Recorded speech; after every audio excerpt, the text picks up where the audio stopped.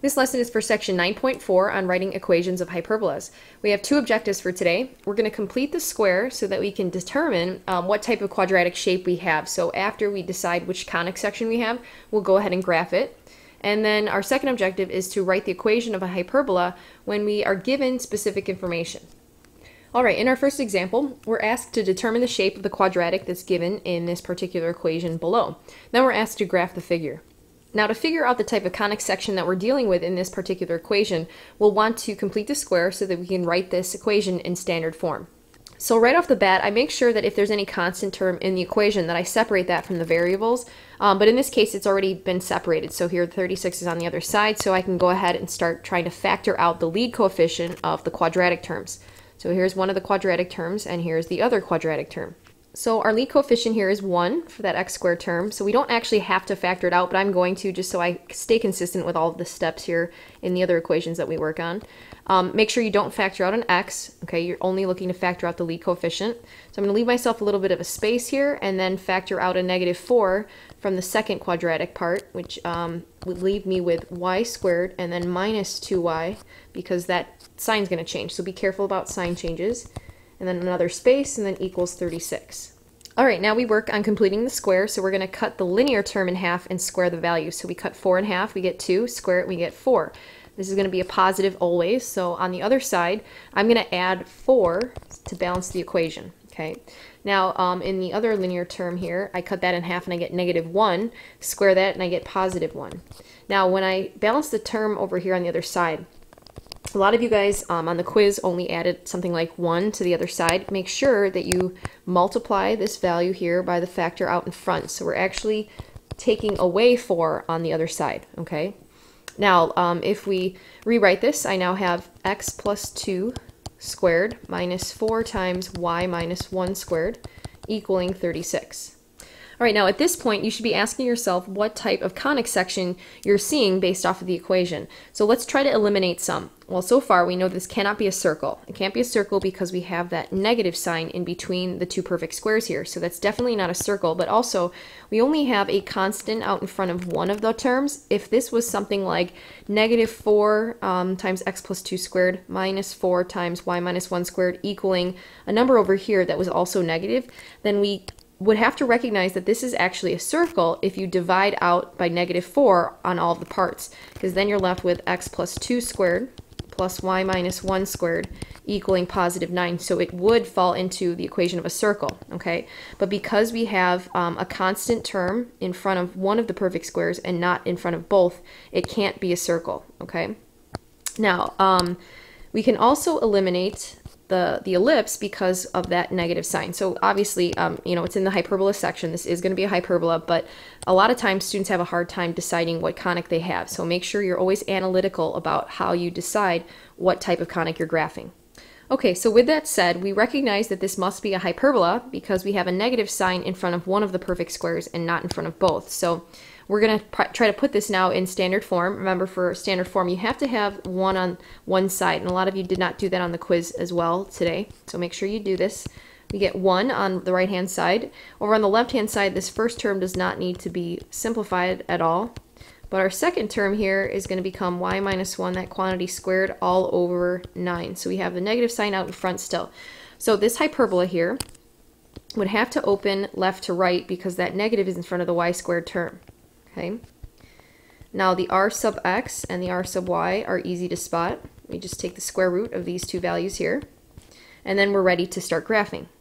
Okay, so at this point, this is now a review of yesterday's lesson. So what I'd like you to do is go ahead and graph this hyperbola and include all of the important information that is necessary for the hyperbola.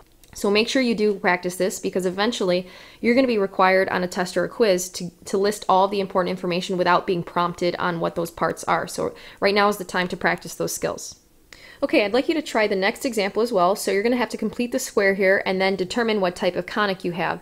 So go ahead and graph it as well and then check with the key. All right, in the last portion of the lesson, we're going to go through several examples where we write the equation of a hyperbola that fits the given information in each example. So off to the side, I'm just going to write in the general form for a hyperbola. Now the only thing is I can't actually put signs in front of each of the terms because we don't know which way the hyperbola is supposed to open. So right now we just are missing some signs here. Now in this particular problem, they give you vertices. Okay, so that's going to tell you the direction that your hyperbola opens. So these vertices here lie on top of one another. You have one at 1, 1 and one at 1, -3. So you're just drawing a rough sketch here. It doesn't have to be perfect. But basically you can see here then that the hyperbola would have to open up and down if vertices are stacked on top of one another.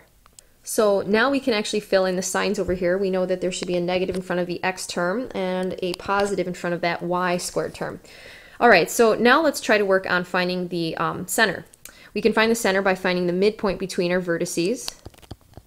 So let's average that. We know that the midpoint has to be the same x coordinate there, so we know for sure it's going to be 1. And then if we average the y values here, we get -2 and divide it by 2, so that gives me -1. So now the general equation here changes to a more particular one.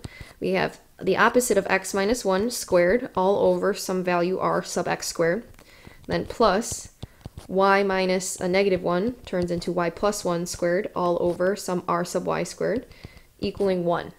Okay, so now let's work on finding the r sub x squared value and the r sub y squared value. So we actually have to go back to our vertices to gather some more information. So the distance between those vertices represents the transverse axis length, right? Now the transverse axis is directly related to r sub y in this case because our transverse axis runs up and down. So that means we can find r sub y. To find that, we need to know what the total length of that transverse axis is. In this case, it's 4 units. So r sub y, remember, is just half of that because it represents the distance from the center to a vertex. So that means here that the r sub y value is 2. So when we come over here to write that in, we want to square r sub y, so we get 4 underneath the y squared term. All right, so all we have left to find now is the r sub x squared value. Now to find that, we actually have to look back at this piece of information that was given in the beginning of the problem where they list the foci. So remember, whenever you're given foci, even when it was an ellipse, we had to use an equation that related the foci, or the focal distance, I should say, with the r sub x and r sub y values. When you did the ellipse, we used f squared was equal to r sub x squared minus r sub y squared, or r sub y squared minus r sub x squared, depending on which one was the larger value.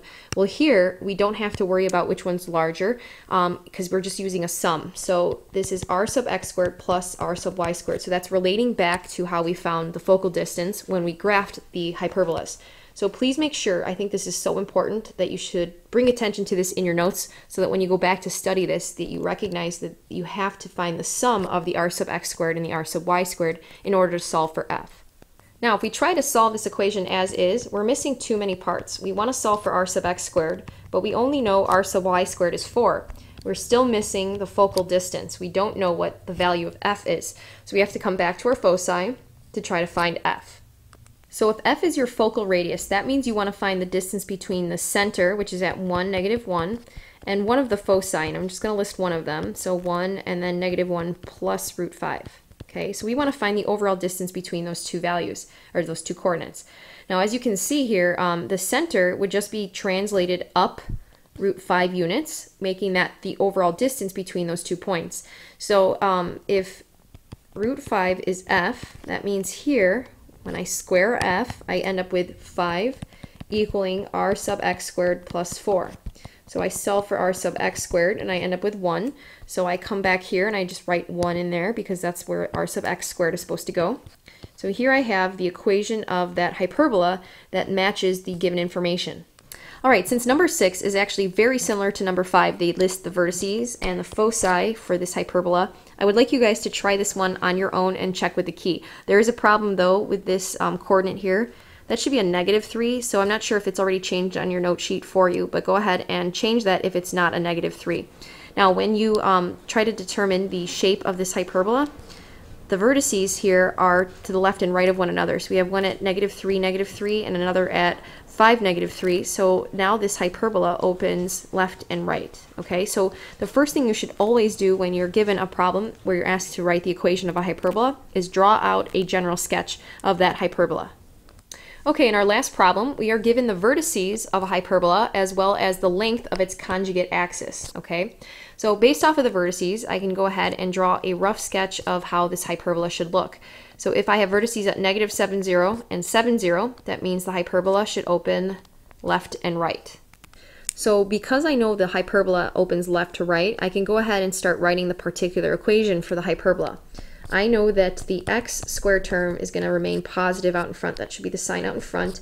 But the y squared term should be negative. So I'm going to leave myself some blanks here.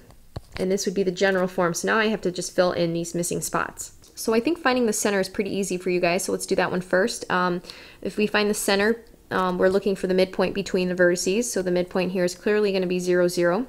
So we have x minus 0 and y minus 0 here inside the parentheses. And then we can also tell the r sub x value here from the vertices that are given, because if we look at the distance between our center and one of the vertices, that distance here is 7. So r sub x is 7, which means we're just going to square that to get the term underneath the x squared term.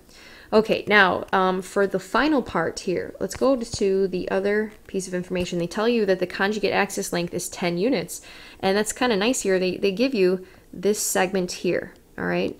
Now that represents, that's directly related to r sub y, but it's not equal to r sub y. A lot of you guys had trouble with that when we gave you the minor and major axis for the ellipse. Don't just take this value here. You actually have to cut that in half. So the conjugate axis represents 2 times r sub y. It's the length of r sub y times itself. So here, r sub y is only 5 units long.